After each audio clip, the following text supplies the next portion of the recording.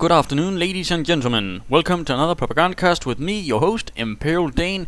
And today we have another 1 versus 1 on Semois. Yes, indeed, we're having another one right here on this map. But it is for a different reason and not just to show up this map, which I do like actually. But on to the two opposing forces in the southern half, we do have Miamioamiomiao. Okay, I have absolutely no idea how to pronounce that. We'll just be calling him Mr. Me. Hauptmann Me of the 706th Bodenständige Grenadier Division, ready to hold off the Yanks in this small, quiet town by the river. And to face them we have HiK of the 1st Infantry Division. HiK. I'm not entirely sure why he called that. I do know in Danish HiK means hiccup, so it could possibly be that. But I don't know. Anyhow, we shall be seeing these two forces face off against each other. Plenty of engineers being sent out, it seems. Quite interesting. A bit unusual. And we're seeing pioneers being rushed off as well. Possibly might be training a bit of those. And we see 4 engineers already being queued up.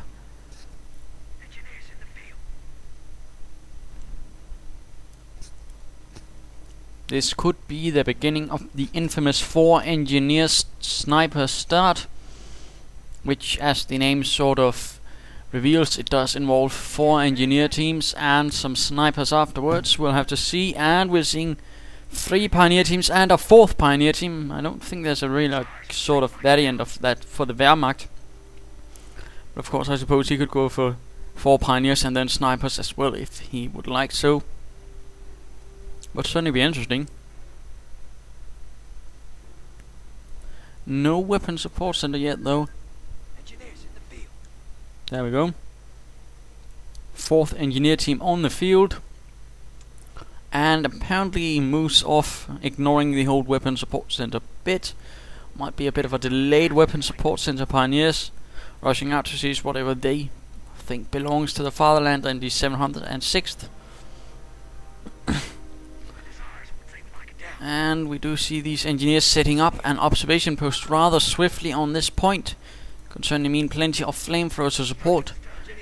And possibly also a lot of mines. And we see these pioneers quickly blocking off this road, which certainly won't be much help against all of these engineers who will easily be able to cut through it and possibly even overpower these pioneers while they're laying it down. Pioneers forced to pull back, and there's no real support for them as of yet. And these engineers will be swiftly cutting through this barbed wire, rendering a bit pointless. And we do see a weapon support center finally going down. And what is this?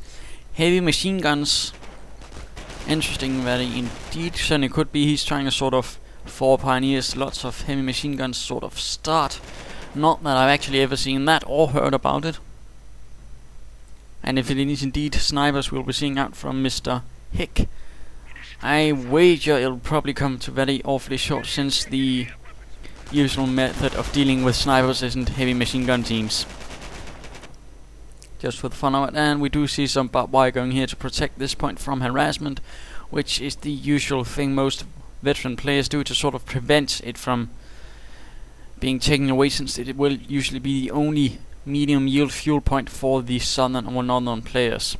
The rest of all fuel points are low yield, so keeping that one near to the base is usually rather quite a priority. And we see these pioneers are quite busy laying down, oh, I don't know how much barbed wire.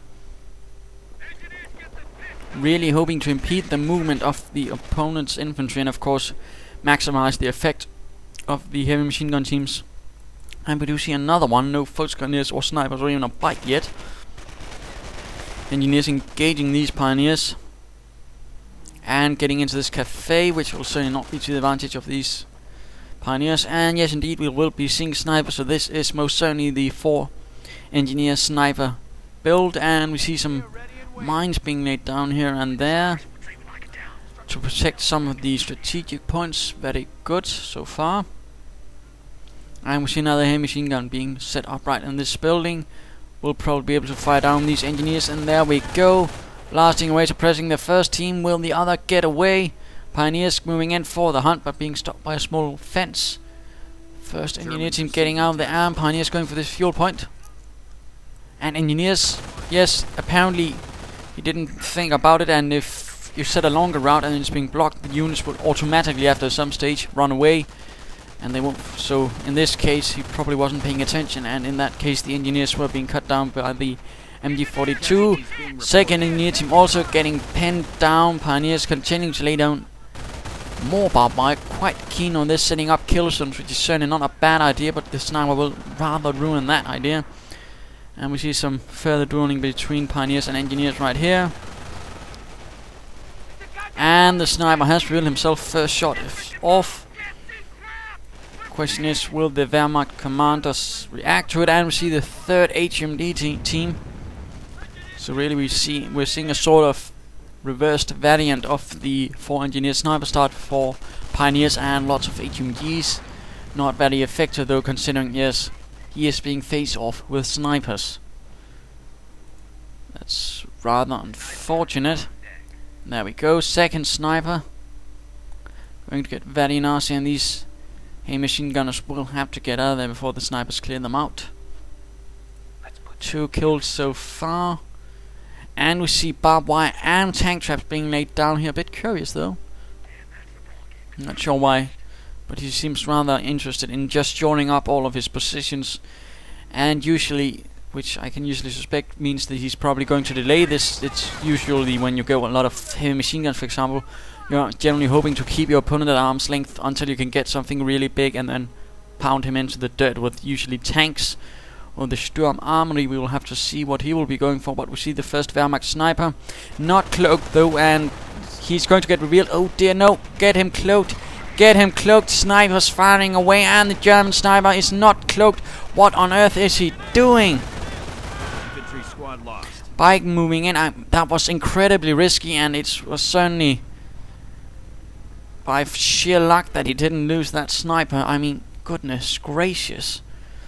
And we see mines being laid down right here in the retreat path, and let's just briefly pause.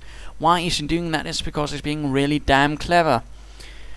We have seen the bike, and of course any retreating snipers will be easy targets for a bike that's coming down to hunt them down, except if there's a mine in the way, in which case, boom, and there's no more bike. So it's actually a pretty clever move to set up a mine right in the retreat path to sort of cover the sniper from any sort of being hunted down. And it's certainly something worth noting. And let's return to the scheduled match. But really, that was awfully lucky. I mean, really, moving a sniper uncloaked into an area with other snipers, that's... makes me shudder.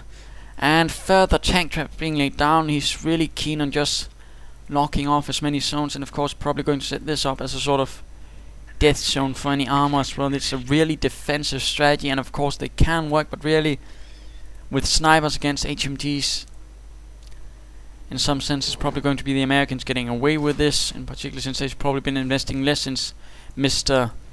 Me had to get up a sniper and a biker of his own to actually deal with this, since the HMGs just can't at all. And now we're seeing a supply yard, so we'll probably be seeing either a armored depot or a motor pool.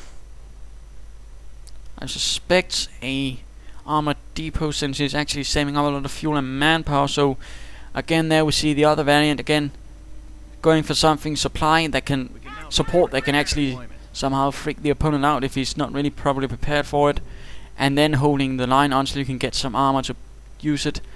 Pioneers hitting mines and continuing in rather large numbers right down here, which is certainly going to work since there's absolutely no sniper presence. And again, with a bit of aggression, you can probably use this again. Snipers heavy focus against Mr. HiK, since snipers are pretty slow in a sense, and of course aren't really good at taking territory. They can certainly be effective, but it can certainly also backfire if his opponent knows what he's doing. And there we go, bike to the rescue. And snipers getting rather exposed. The bike didn't apparently fire, so they do get away. Had been a bit quicker to fire, could actually probably done quite a lot of damage. And now the engineers are exposed. Wehrmacht pushing forth here, the 706 having none of that sniper business.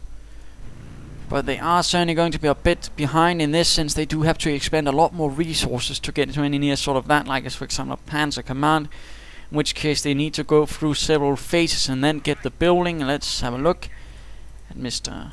Hauptmann. He is finally getting that part of the phase, but with a bit of proper maneuvering, Mr. HiK can certainly get the armor advantage out first. We shall have to see. We see the infantry company, and that's also something you usually see, going for support units, and then you afterwards use the doctrine to either call in airborne or rangers to act as the infantry.